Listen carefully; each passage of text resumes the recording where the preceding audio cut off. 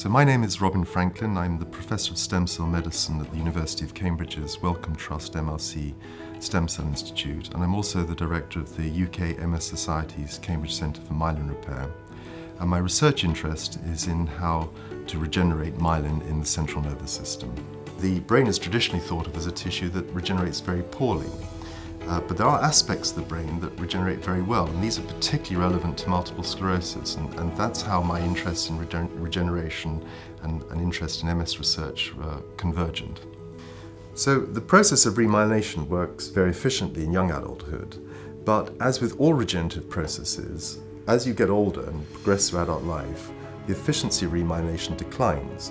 And this is highly relevant to a disease such as multiple sclerosis, which is often of many decades duration.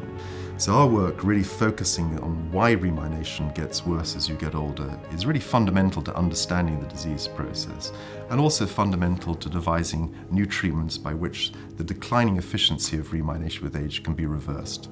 So this has been a relatively underexplored aspect of myelin regeneration, something that we've felt we really needed to get to grips with if we were going to do anything meaningful for treating the progressive phase of the disease.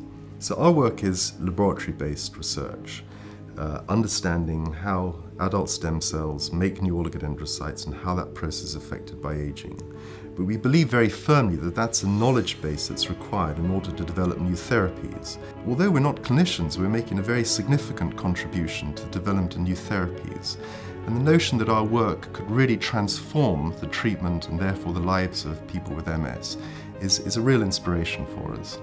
So winning the Barancik Prize is a huge honour for me, and it's a great impetus for our work to have it recognised in this way.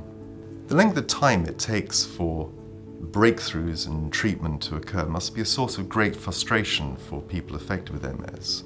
However, the work that we and others have done in understanding the process of remyelination and the reasons for its failure has made significant progress in the last few years, and we are now at a stage where we're beginning to translate some of that information into clinical trials for regenerative medicines in MS patients. And so we've moved from a position of aspiration to a position of reality.